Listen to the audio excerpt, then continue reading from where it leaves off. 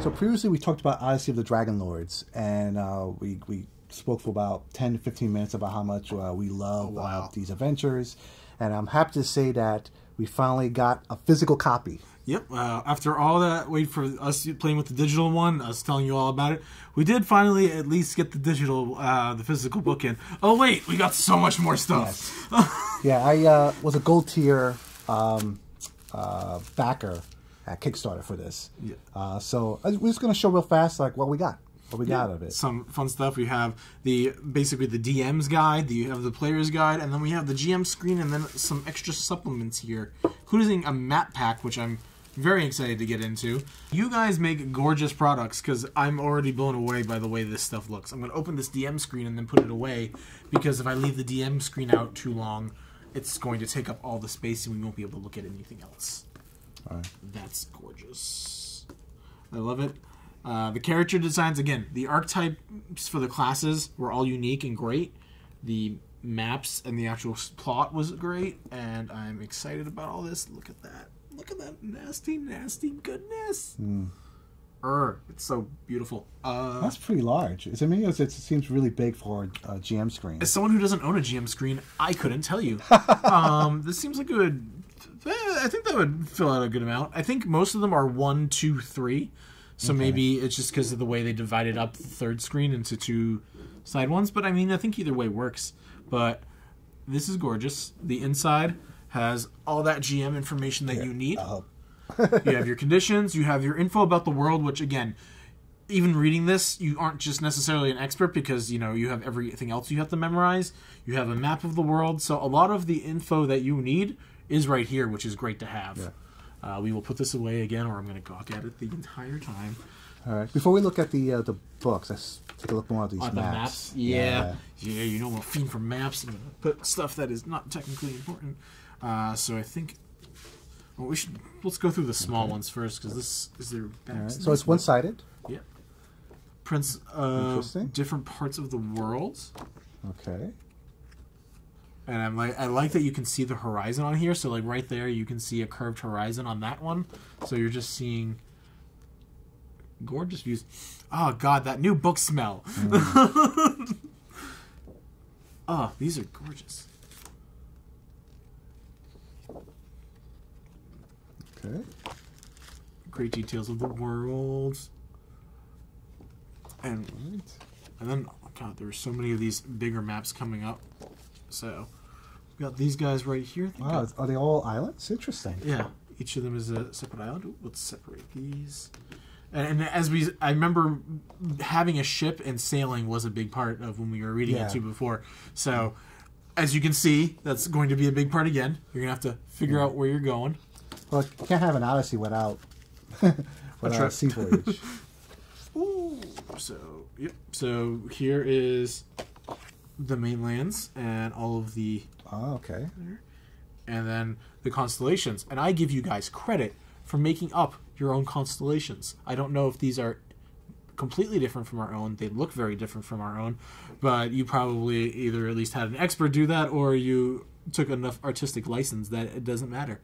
But you can see very unique ones, like you have the Golden Heart up top, the Queen, the Chariot, the Twins, the Nymph, the Bard, the Spear, the Dreamer. A lot of unique takes, and you can see shapes. Probably a little harder from here, but hopefully we'll get some close-ups and you'll be able to see at least enough of the details to understand why they chose some of these things. Like the bear, you can see is a very large figure compared to some of the other ones, which is awesome. The Queen, I think, is just a crown, sort of like a tiara almost. That's really gorgeous. I love that. Wow. All right, which city are we going to first? We got 1, 2, 3. Oh, we got 2 versions of one city, and then we got 2 other ones, and then we have the giant map, and then we have another giant. What's with the maps, guys? I love this. Oh my God! What do you want to open? We've got 8 options here. Let's start with, City of Astoria. All right. And it's double-sided. All right. And what's that one? That is Mitros. We'll look at that in a second. Just so I figured we'll do one at a time. So you got So Historia shows you the city, and you see there's a boat. And then a boat. That's great. So if you wanted to do naval combat, you all set up. And the material this made of actually feels like it could handle some, roughness from players. Yeah, this won't tear easily. It's laminated. This is good. Okay. Yeah, I would say this is hard. This obviously isn't like playable for characters, but if you're having a chase scene or you're just exploring a city, you can put your characters out where they are and be able to run that, which is great. Less crowded of a city, but still really gorgeous. Yeah. This one is the city of Mitros, or Mitros. I don't know which way, but I'm going to say Mitros. Very busy by comparison. This is a metropolis of some sort, or at least a very busy city. It gives me New York vibes. Is it just me? Yeah, Lower Manhattan. That's what I thought. And on the back here, let's turn this. Actually, let's look at it first so we know what we're talking about. What is that? Let's put it down real quick. It looks like it's a cavern. How about the entrance? You have us stumped with some of these. But the way it does look, it must be a cavern or something, or either that or this is clouds. Oh, maybe it's a cavern, but this is the sea. This is the water. Yeah, this is definitely water. I'm unsure if this is either rock or clouds, though. But either way, it's unique, and I am curious about a lot of this stuff. Yeah.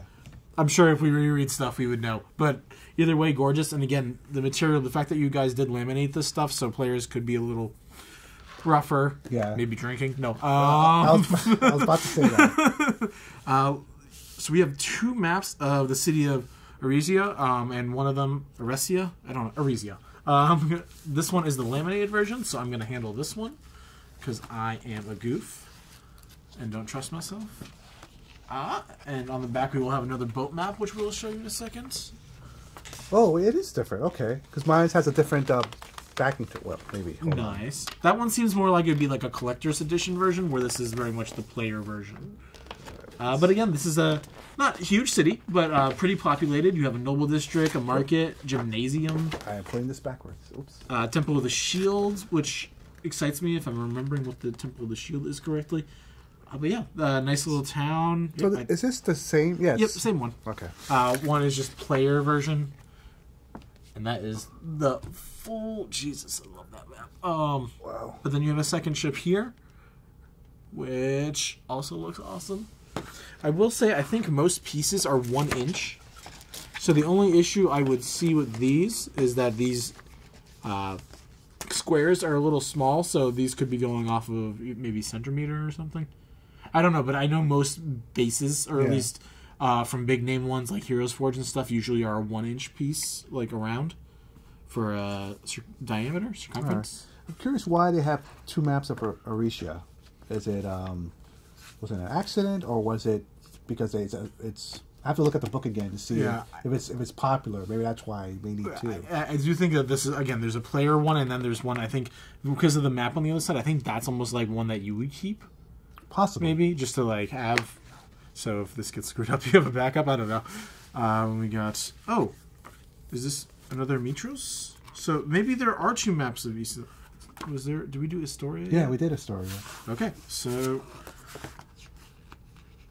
Oh, so maybe, okay, so one time's an accident. This is done on purpose. City of Mitros. So there are two of each. So Mitros again, which is, it seems to be, there are clean versions that are regular paper, kind of just like a collector's version that like you could like hang on a wall on a poster. And honestly, the quality of some of these, I definitely would. Yeah, this is gorgeous. And this is Historia, which was the other one we did too. Yeah. So this basically is a two-sided option that is, again, not the laminated one to play on, but still good to look at. Maybe just a private map for the GM to have, where the other one is sort of like players go crazy. Yeah. Y'all are killing it with these maps. And then we got a couple of these smaller guys. Okay. Apocalypsis, which I think is one of the ones you just looked at too. Okay. The lands of.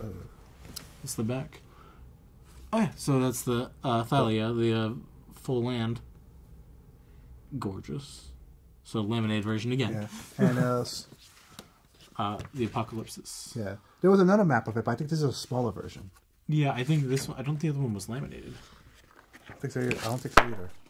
And then this one. Ooh. Doesn't have a name on it. I don't think this is a city we've already explored. What is this? That map we've seen. But not that. Yeah. So this one is unique. From what we've seen, at least. It's a maze. No, I think it's a city. It's a city? Huh. It's a city at nighttime. So one of the later missions, I'd have to double check the book, but if I remember the later missions correctly, it gets a little hairy with some larger creatures. So that hole, I just love how that looks. I don't know, something about that looks well done. I think this is one of the end game, maybe not the map you play on, but one of the ones that you look at and you're like, "Hi, I might be fighting something this big." But gorgeous, guys. I love that it's laminated, but the camera does not. So I'm trying my best to show it. Sorry, guys, but God, gorgeous. And I think that was the other one that we saw earlier. All right. Try to be really careful. Oh, the ones that aren't. All right, so that map we've seen already. I think we've seen both of these. Yeah, already. You're right. Yep. So we're getting 2 of each. We're getting laminated versions and then nicer material. Basically, I think visual versus practical. Okay. Which is awesome. That's very interesting. All right. So now for the books themselves. Yes, I will take that. You can look at the big boy. But the Player's Guide, which... From our last week, we talked about how beautiful the art is. Yes. Yeah, I mean, we talked about how beautiful the art was before, and it's just even more breathtaking seeing it in paper than on a PDF. This is really done. I'm so happy I backed this. This is great. Here they had very unique character sheets. Basically almost like a bunch of pieces of parchment with different ways you could write out the information, and I love that. Anytime you want to take a unique spin, I am annoyingly I need the practical stuff, but I appreciate the work you guys do here. I love these. I'm so happy that we got these. Worth every penny. Yeah, definitely. We'll put a link in the description of where you can buy these books. I believe now you can pre-order them now. Modiphius' website. We'll put a description below. If you could grab a copy, I recommend you do so. This is gorgeous. And if you're watching our video from before, what made you like this as well? Because I'm assuming at least some of you have at least backed this or at least got interested. Was it the character options for classes? Did you just enjoy the races? What the story? The story itself is great. I loved reading that. What interested you in this? Tell us below, because I would love to talk to you guys about some of this crazy stuff. Yeah. Well, we're going to do some reading. So take care. Let us know what you think below, and have a great day. See ya.